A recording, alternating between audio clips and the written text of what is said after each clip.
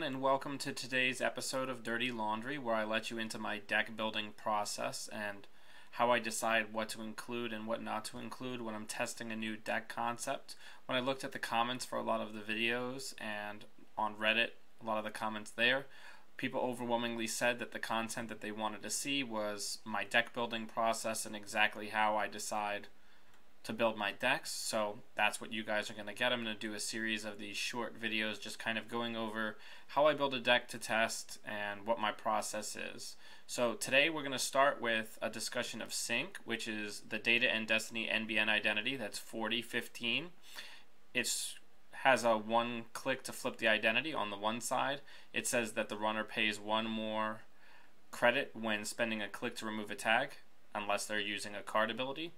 And on the other side, it says that you may pay 2 fewer credits when spending a click to trash a resource. So this is a pretty potent ability, and it's one of the ones that's the most interesting to me from the new Data and Destiny data pack. So when I looked at this this identity, the first thing I think is tag punishment. We want a deck that's going to apply tags, and tags that the runner is still going to want to clear, but we want to make it really taxing to get rid of those tags.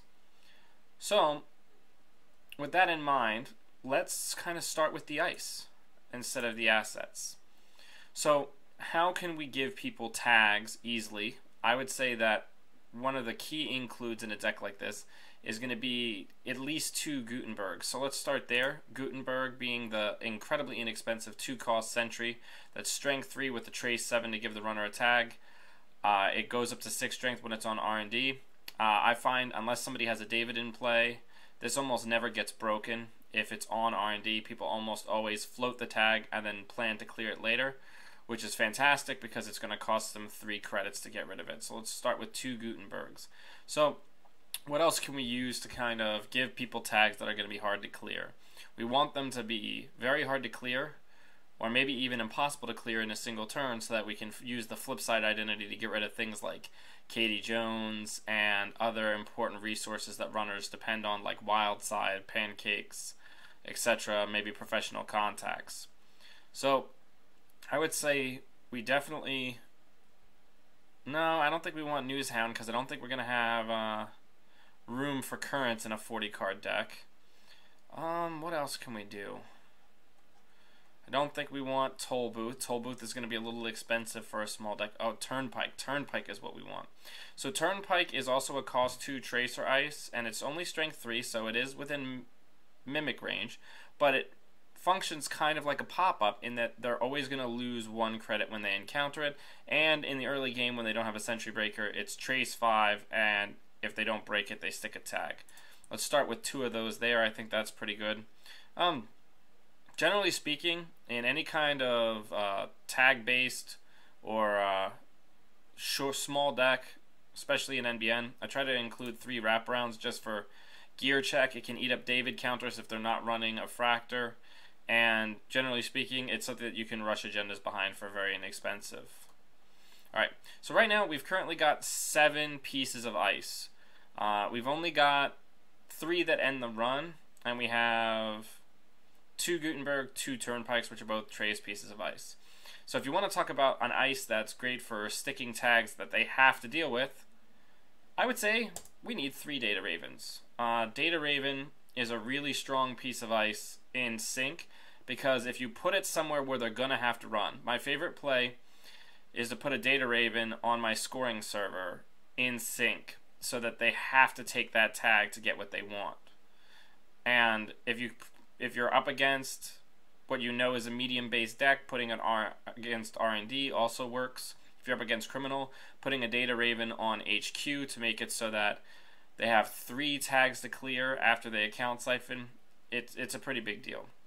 So let's back away from the ice for a second. I don't think we necessarily need more than this in a rush-based deck, but we'll come back to it. Okay, so let's go to agendas. When I think about a deck like this, obviously we want 3 Astros so that we have our secondary rush opportunity. I don't think we want breaking news, because I don't think we're going to be able to keep the 2 tags or do anything with the 2 tags, and we want permanent instances of tags, not the temporary tags. If we're going to do tags, I think we should have 3 Project Beal. That way we can include psychographics so that if they do decide to just say screw it and float tags, or they put down a paparazzi, or they put down plascretes, you could still leverage those uncleared tags into some sort of victory condition. I think we want quanta predictive model, especially if we're running Data Raven. One of the most lolsy things to come out of Data and Destiny is the fact that if you put this behind a Data Raven, or if they hit a Data Raven going into R&D and then hit this, they score this for you, which is just tremendous. So let's start with 2. Those can be our 2 1-pointers. Alright, or for now. I don't think we want NAPDs in this deck. I don't think that's a good fit. What else can we get? You know, maybe an Explodapalooza. It's a 4/2. It can give us that, doubles as an econ card. We'll put in 1. And then I think to close us out, for this deck, we should do Too Good to Be True. That's the 3/1 agenda that if the runner accesses TGTBT, you give the runner 1 tag. I've started including this in a lot of my decks because people are running a lot of Film Critic. So what comes as a side effect of that is if they do a big dig, or if they hit something in archives, and there's multiple agendas in archives, let's say, and they have the Astro and the TGBT, they now have to make the choice between putting the Too Good to Be True on the Film Critic, and then to avoid the tag, and then scoring the Astro, which could open them up for mid-seasons. Or if they put the Astro on there, they take the tag. So it kind of puts them into an interesting situation where they kind of get screwed. Also, one of the things that I found is by having Too Good to Be True in your deck, you end up having this weird situation where people will instinctively Film Critic the first agenda they see. So if they hit the Astro first, they'll Film Critic it, and then they don't have the ability to avoid the tag from Too Good to Be True. So that's the 18 agenda points that we need for this deck. Let's go ahead and look at assets. So I think a lot of the more expensive assets are not going to be good. I don't think we want asset-based economy. I think we're going to really need to double down on just getting to either rush out the win or do tag punishment. So we want to kind of double down on draw. 3 Jackson Howards. What's our auxiliary draw going to be? I don't think we want Daily Business Show because it costs us money to res, and we have to dedicate ice to protecting it. I think we actually want Lily Lockwell because Lily Lockwell gives you that burst ability to draw up key pieces of a combo, so let's put 2 of those in there. The reason I'm putting 2 and not 3 is it does cost us money, and it isn't the world's best effect, though when it is useful to remove the tag and search for an operation like Scorched Earth or Traffic Accident, it's going to be useful, and people aren't going to want to trash it before you've rezzed it, so it's pretty good. And after you've rezzed it, it's kind of no point for them to trash it. So I definitely think we want news teams. News team is the 0 calls 0 to trash ambush that works from anywhere, that the runner either has to pick 2 tags or take it as a negative point agenda. We're running extremely ice light, so I think we want 2 of these because it slows them down and keeps them from getting to 7 points. And you can use them to keep archives a little safer. So let's do 2 of those. Actually, you know what? We're only in a 44 card deck. I think we only need 2 Jackson Howards. I think I'd rather have 3 news teams in this deck. I don't actually think we need any... Oh, what am I saying? Of course we need more assets. Do you know what we need?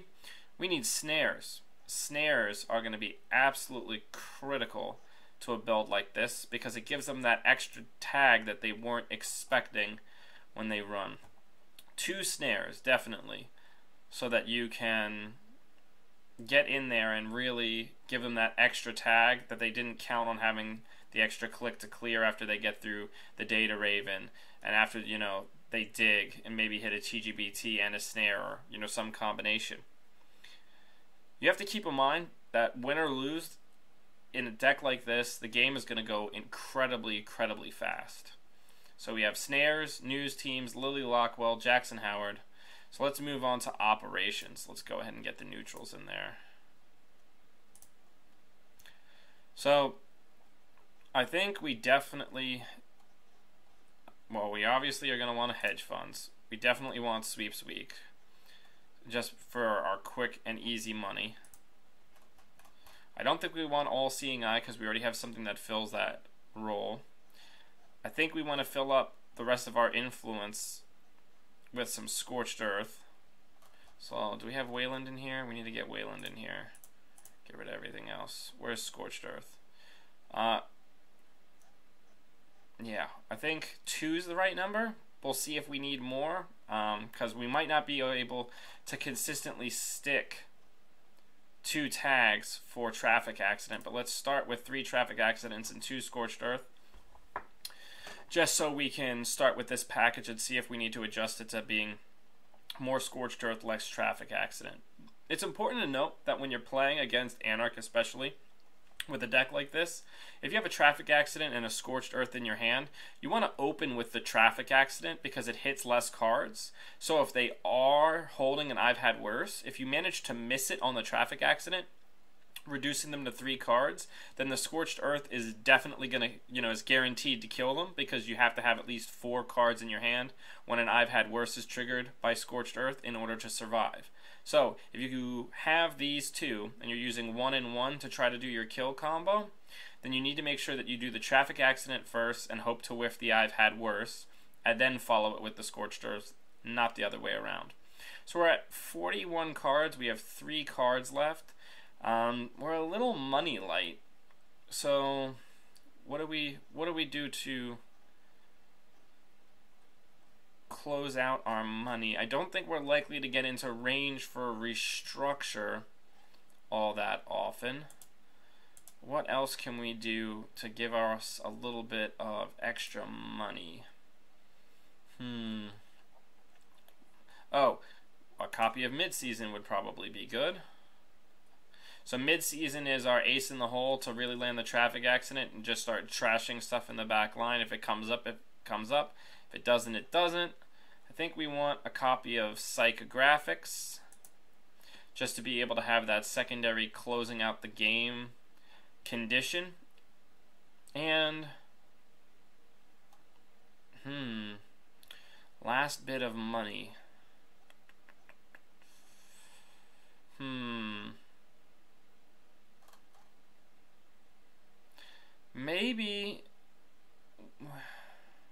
Maybe instead of mid-seasons, maybe we cut mid-seasons.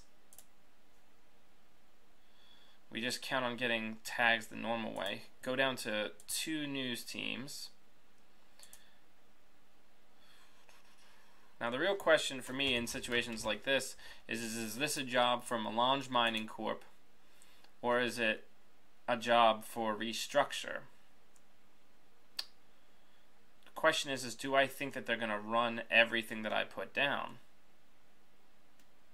I think I want Melange Mining Corp, because I think if I'm running Data Ravens on the remote, they're not going to run everything that I put down in that remote, especially early on in the game when it's going to really set them back.